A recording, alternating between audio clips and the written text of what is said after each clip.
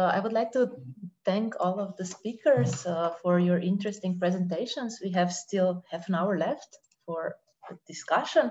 And I also already received some questions. A very simple one for Dr. Petra Kralj-Novak is, are the results of the study that you presented today available online? If so, you can maybe share it in chat with everyone. We've submitted several papers and they're under review. So the project is 1 year on the go, and we are just generating these results and attempting to publish. But I hope that they will be like by the end of the summer, and by Googling my name, you will be able to find most of these results. Okay, good luck then. I hope they get published soon. Thank you very much for presenting them today. It was indeed very interesting. Also, Urška Valentic has some questions for Victoria, so maybe she can ask those questions herself. So go ahead, please. Yes, I wanted to ask how many content moderators are there for Slovenian language? If you can share that information with us. Thank you for the question. And this is a very common question that we're asked. You know, people often ask us about the number of people working on content from a specific country or the number of local language content reviewers that we have. But we unfortunately don't give out these numbers. And the reason why we don't give these numbers out is because it's not accurate to only give the number of content reviewers. That alone does not reflect the number of people working on a content review for a specific country at any given time. So there's lots of content that is reported in Slovenia that does not necessarily require local language expertise. So things like nudity, which goes to what we call a language agnostic team for review. And this number also wouldn't include the teams that we have centrally that are experts in complex topics like terrorism or hate speech or child safety, or the teams of engineers and product managers that we have building the kind of proactive detection technologies that are in place to remove content in Slovenia. But globally, we have 35,000 people, as I said, working to provide safety on the platform, including 15,000 content reviewers who are, you know, collectively capable of reviewing content 24/7 in more than 50 languages, including Slovenian. Maybe another question would be, we noted from the transparency reports that you publish that 97%, I think, of all hate speech gets removed with the artificial intelligence. So do you have that number for Slovenian content? So how much of the content is removed artificially? Unfortunately, no, we're publishing these numbers at a global level. We are not yet publishing numbers for local markets, but we hope to get to that stage eventually. Okay, thank you. Okay, thank you. The next question is coming from one of our colleagues at the Institute of Criminology. I will let him ask the question himself. So Dr. Aleš Zavaršnik, please go ahead. Thank you very much. Yeah. Thank you very much for these interesting presentations. I was really thrilled. You made my day, I would say. I have a question for Ms. Federici. Thank you for kind of a bird's-eye view of the policies you have. It is very helpful, I think. My question is, I'm researching automation in various domains. And what's the relation between kind of this automated detection of inappropriate content and human reviewers? Do you have any data of success stories? For instance, we were all reading, I checked 5 years ago already, it's 5 years, when Facebook removed the iconic image of a girl fleeing a napalm attack, right, in Aftenposten newspaper. So this was the news, how algorithms can get it wrong.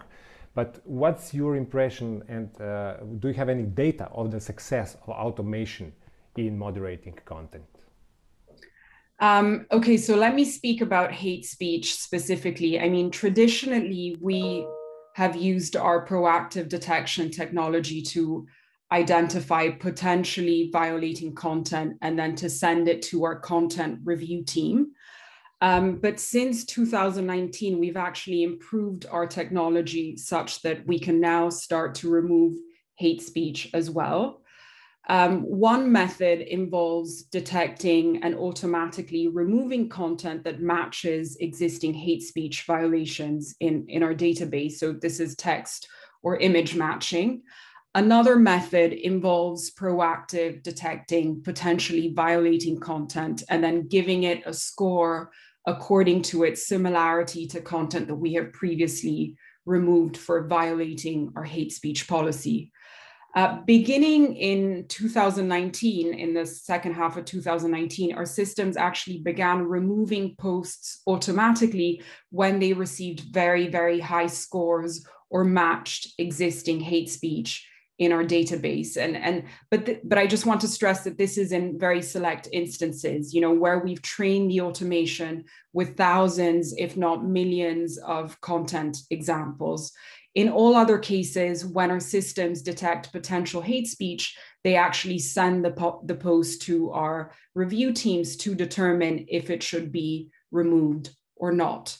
But there's no doubt that we have made huge improvements in proactive detection of hate speech.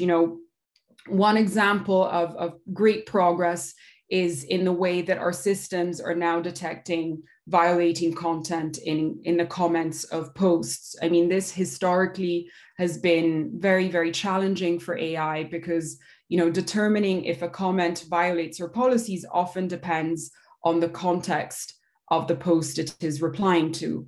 Another huge area of progress has been in the way our systems now operate in many more languages. But I want to stress that there's, so much to be done still, despite these many encouraging improvements. I mean, one big area of focus is getting artificial intelligence to be even better at viewing content in context across languages, cultures, and geographies. The same words can often be interpreted as either benign or hateful, depending on when they're published and who is reading them. And training machines to capture this nuance is really, really challenging. In terms of data, I mean, all the data that we have available is published in our transparency report. And as I said, we published one yesterday for the first quarter of 2021. So I encourage you to take a look at that. It's pretty detailed. Okay, thank you. If I may, just one question, there's a huge discussion on social media councils. So what's your view on the role? For instance, I think Facebook have an oversight board, right? Famous for the Trump decision yes. of Trump account. Could you shed light on the view of what's the future of the social media councils? So, I mean, it's hard to speak about the future. I can speak about the oversight board today, which, by the way, has just recently been formed. So we've said for some time that, we don't think that Facebook should be making all of these decisions about content by ourselves. And that's why we created the Oversight Board. So for those who don't know, the Oversight Board is a global body of experts and civic leaders from all around the world that exercises independent judgment. And it's made up of humanitarian activists, law professors, former newspaper editors. We have a former prime minister, a Nobel laureate. It's a really diverse group of people. So the way it works is this: if your content is removed from Facebook or Instagram and you have sort of exhausted your appeals with Facebook or Instagram, then you'll be able to appeal your case to this body, which is completely separate from Facebook. And they will have the power to overrule the decision that we made and to recommend changes or additions to our policies as well. And so the board has already started to hear and take decisions on cases. It selected its first case back in December 2020 and published its first decisions almost 2 months ago. And the board's first rulings were a significant moment, I think, for content regulation and accountability, marking the first time, an independent body was reviewing a private social media company's content decisions at that company's request.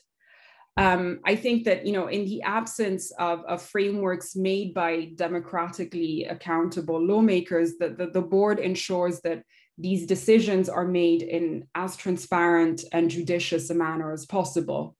But I wouldn't say that the oversight board alone is you know, a replacement for regulation. And so that is why we continue to call for thoughtful regulation in the space of content moderation. Jan Stanko also has a question for Vittoria Federici. So go ahead. Yes, thank you. Maybe just a short question, a practical question, I would say, for Ms. Federici.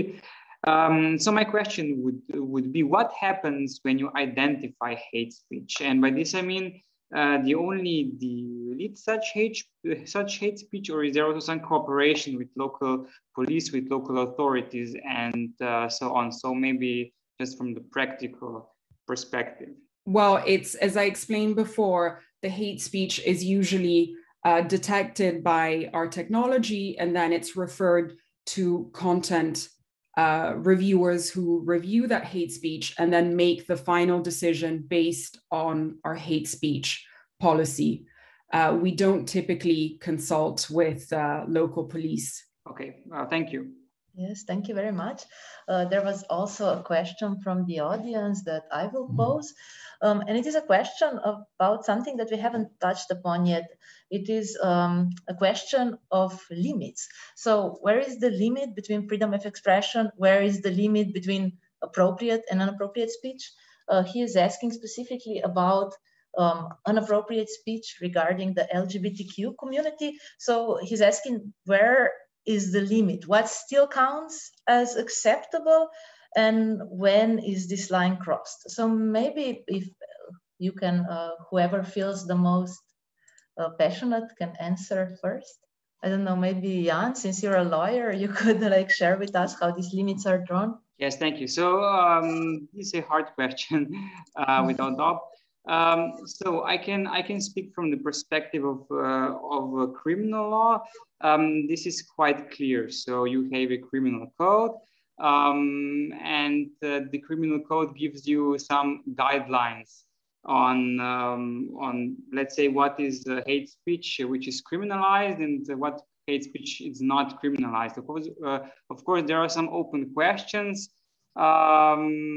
However, from my perspective, I would also be more interested in how you define not hate speech, but inappropriate speech in experiments that were mentioned, for example, by Dr. Petra Král, Novak and Ida Schulz. This is also something that interests me. So maybe I would pass on the microphone, let's say. Ida, since you were the one really formulating the guidelines, can you answer this question? Yeah, I can try. The problem is that we had several projects and the guidelines were different.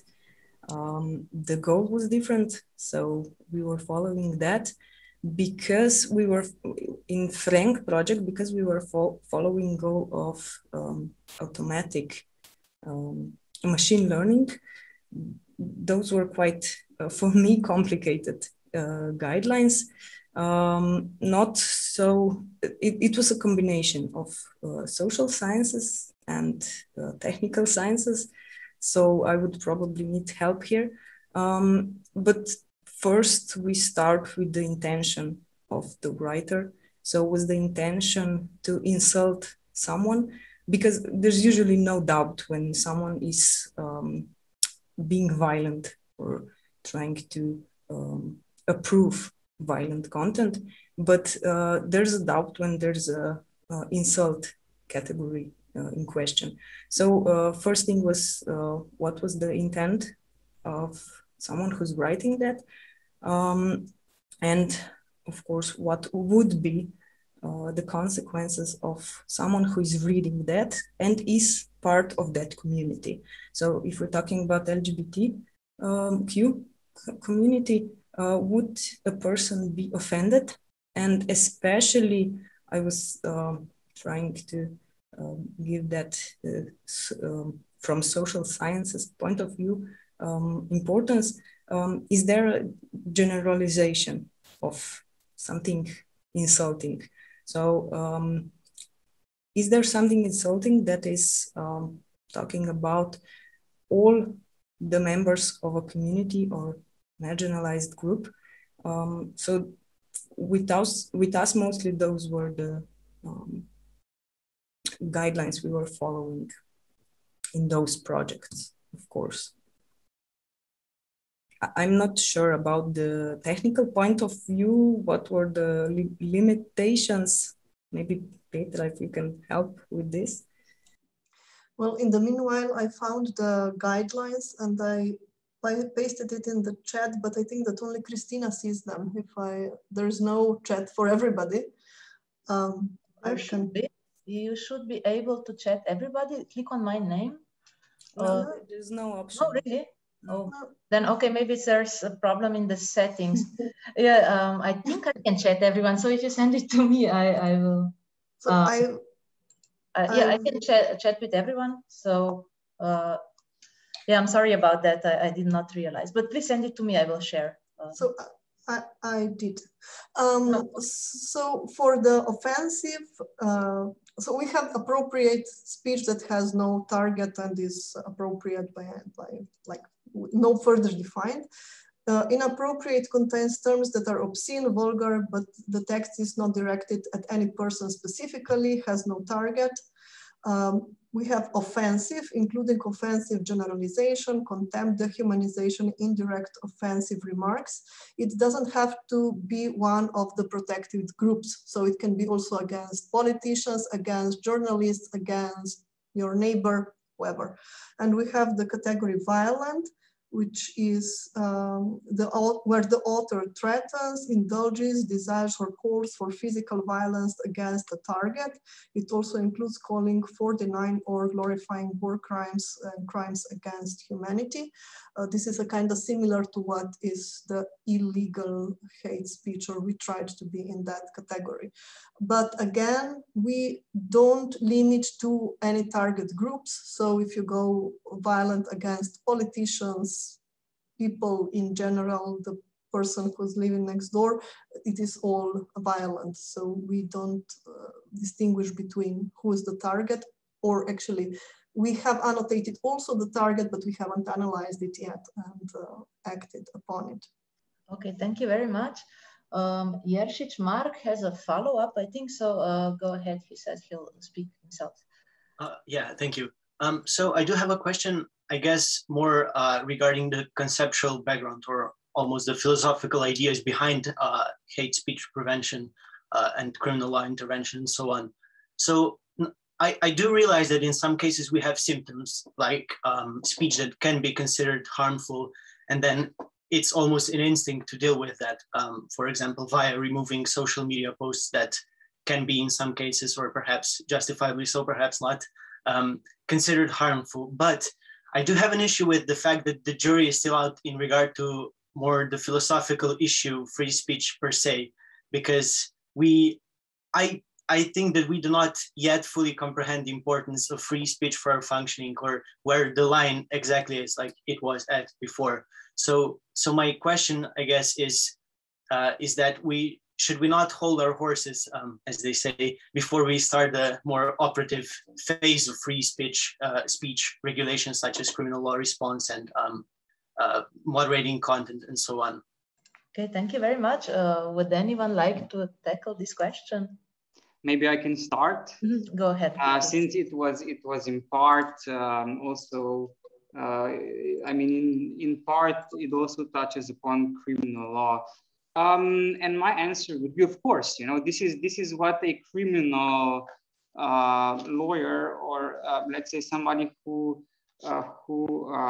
is researching criminal law should do, you know. And this is why I was talking also about the ultima ratio principle, you know, and why I was also emphasizing that that we should use or employ criminal law only in cases where, let's say, no other remedy is effective. And I think from the criminal law perspective, at least on an abstract level, this is quite clear, But of course, when it comes to implementing this principle into the law and into the practice, the questions can be very, very, very, very hard. And the answers are usually not as clear-cut as one would hope.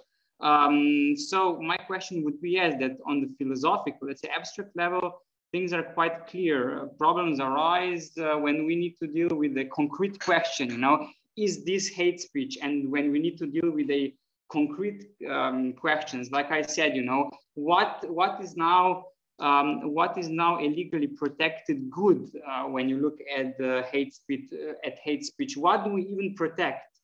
For example, now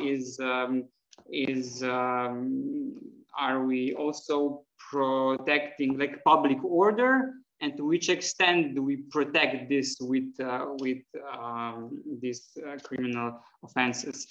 So this is where I see the most problems, and this was maybe this was just the start. I started answering these questions, but maybe someone else can also add something.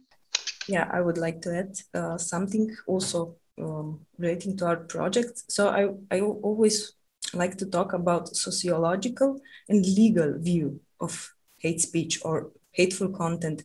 And also with those projects, so Ferenc and ENG projects were quite similar regarding the annotators. So we had students annotating cases, and I always emphasized to them that we are annotating cases, but not in a way that don't annotate as hateful, just those who you want to take off the whatever Twitter or Facebook or whatever we are analyzing. So it's not about that.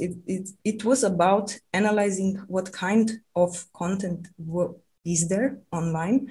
And especially because of the different kind of content, we also use different kind of categories. So as Petra here posted or sent it, we had appropriate, inappropriate, and offensive. And the last one is violent. So the most problematic one is, of course, violent. This one could be marked as hate speech, even from a legal point of view, but not always. But maybe mostly because it's actually violent. But offensive part was not meant to be defined by legal practices. So it's from sociological, not even sociological. As Petra said, we were not even including only deprivileged groups. We were including all. So it's not even from sociological point of view hate speech, just the hateful content in general. So it's not about removing everything we see as offensive or non-appropriate in that manner. So if I can add something, I would say that we are more looking at what the discourse is like. So when there's a difference online versus speaking face to face, because when you speak to somebody, look him in the eye, and even when you make a joke, if you went a little bit over, then you would stop. On the internet, usually there is no these boundaries, and things keep going and going without any this kind of, normal kind of drawback. So I will share an example of what we have as a violent tweet. There's a tweet saying that whenever I see somebody on an electric scooter, I feel like I have to kick him. So this is violent, we would agree. But as I read it, I don't really see this big danger of people going around and kicking people as of this. So it is very difficult to annotate these things. And there is a kind of dark humor that is a big part of it. I can share another example that was very interesting. We went through it with Ida. It was a tweet saying like, if you had as many as we do, you would also want to drown them all in salty water. It was about snails on the salad. So if you have a garden, you know what. So it is difficult without context. It's definitely violence or kind of. So it's like a big, enormous gray area, and we will not solve it. But it is good to have an impression of how this discourse is evolving, and that there are no boundaries. And these are our results, that when people are anonymous, then these things tend to escalate more. And within a certain groups, things escalate more, because in some other groups, there is this social norm of where you stop and where things stop being kind of funny and teasing or unacceptable. Yes, thank you all very much for clarifying this. I think I will give Aleš Završnik the word again, so he can pose his questions for Petra Krajnovak. Go ahead, please. Yeah, thank you. Yes. Well, the presentation was excellent. I learned a lot about Krippendorf alpha. I think it's a very interesting way, you know, looking at how people actually annotate the same tweets differently, right? So I think that's a kind of important measures that you have. My question is related to data acquisition. Did you have any issues with data acquisition? I mean, you annotated a lot of a big corpus of tweets, right? So, but in terms of personal data protection, etc., I don't want to be kind of trying to find loopholes here, or what did you do wrong, but what kind of difficulties did you have? Because, I mean, part of my research interest is kind of how to find kind of a balance, you know, between kind of data protection that's really tight on the one hand, on the other hand, you know, kind of have an access to data and have kind of and be able to make a great research, you know. So what are the difficulties that you're having, that you have, did you have in accessing all these data? And another question, is the data, the annotated set, already available for other researchers? Okay, so I will start from the backwards. The annotated data is available, and you can find it by Googling my name. Really helps. It's on the Clarin repository. So we are in a kind of gray area here. Our data that we collected and annotated is published according to the Twitter terms of service. So it means that only IDs plus the annotations are published. So those who would want to use the data need to download the tweets themselves. Twitter offers an open API, so we can scroll the data. Is a tweet, you know, a public manifestation, as it in some definitions of what is private data and what is not private data? We say that it is, and hopefully nobody will sue us. I believe that it's important that we do this kind of research. So no offense to Facebook representatives here, but if they are the only one who have the data, this is problematic. So now we operate with Twitter and with YouTube, while we are not able to operate with Facebook because of the data restrictions that they impose, also in accordance to the GDPR and similar data privacy protection laws.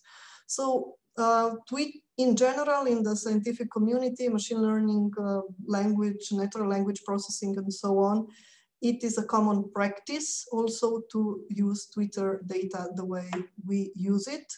So we are not a kind of big exception here. We would like to have a definite answer from anybody that it's okay, but we don't. So we are kind of on our own risk. Yeah, thank you. Yeah, I'm really aware of these difficulties. Also in the computer vision community, I think they are scraping visual data. I mean faces, right? So it's even maybe more kind of on the in a gray area. Thank you. Well, tweets are still public manifestations, kind of. But this is, yeah, you know better than me. Okay, thank you. Not totally clear. Okay, thank you both. Okay, so far we seem to be done with the questions, and also our time is slowly running out. If there is another question, either from the audience or from the speakers, Vittoria maybe would like to. I just wanted to say one thing in response to Jan's question before, whether we, work with local law enforcement. I just want to stress one thing, that we do respect local content laws, including when it comes to hate speech. So, if governments or non-governmental entities believe that something on the platform violates the local laws, they can contact us to restrict access to that content. And so if after legal review, we determine that the content is in fact illegal under local law, then we do make it unavailable in the relevant country or territory, if it does not violate our hate speech policy already. And we also publish a transparency report that details instances where we have limited access to content based on local law. I hope that answers some of your question, Jan. Yes, it does actually. Thank you.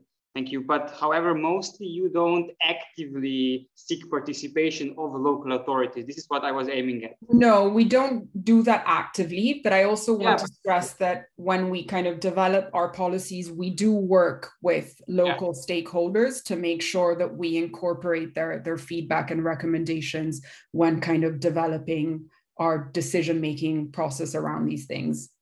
Okay, perfect, thank you. Okay, thank you both. If there are any other questions or urges to respond, please don't be shy, since otherwise, it is also 7. So if there are no other questions, I would like to warmly thank all of the guest speakers today. Thank you so much for coming. This was extremely interesting. I did record it, so hopefully the people who missed out will be able to watch it later. So this is it from me.